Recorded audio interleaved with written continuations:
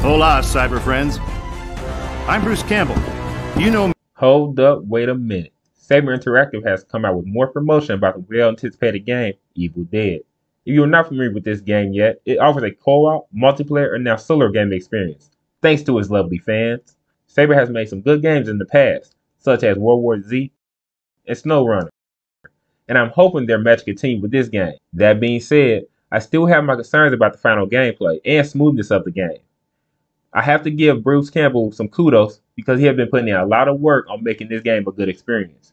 I'm going to give some updates on this Evil Dead game and what we can expect. Without more delay, welcome to Mr. Unleashed World. I want to share some of the positives that came from that interview. Saber gave more insight on what to expect from the solo game mode for Evil Dead. To put it simple, and not to be funny, there will be a few missions with Ash and bots. Now, was you one of the people that was wanting solo gameplay? If so, will this suffice for you? I am not sure that this is what the community had in mind, but from what I read in my last video comment section, a lot of people are buying this game no matter what. Why? Bruce Campbell himself.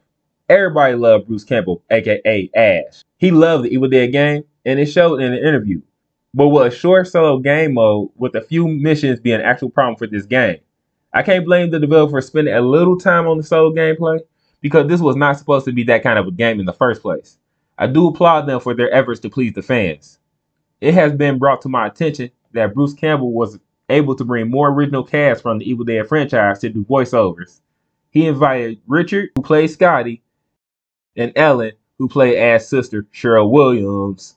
I think it's pretty cool that they are all coming together to make this game more credible for the fans. I want to mention that there are 4 different era classes for Ash. The name or category Tim gave for these classes was Leader, Warrior, Support, and Hunter. Leader will be the old Ash version. Bruce Campbell said in the interview he will pick the old Ash to play with. Could this be a hint on which one is the best? The different classes for Ash have me wondering about the rest of the game, and if they will make 4 classes for each character in the game. It could be something that will follow an update after the game roll out maybe. If so, this would be an awesome and it would benefit to the game experience to have customizable classes for the characters. I wish Tim would have elaborated more on the different battle classes, but maybe that will be more in upcoming content. Now with the updates I just gave you all, there's still one important update that we still do not have. We still do not know an exact date the game will come out. All we know is that it will be coming out February 2022. This is a good thing and a bad thing at this point. Hear me out. Good thing is that the game is still due out in February.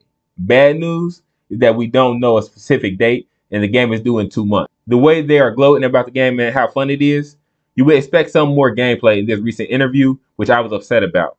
You even had the chief creative officer there and it still did not happen. At the end, Tim stated a lot more content to come soon, and I hope he is right.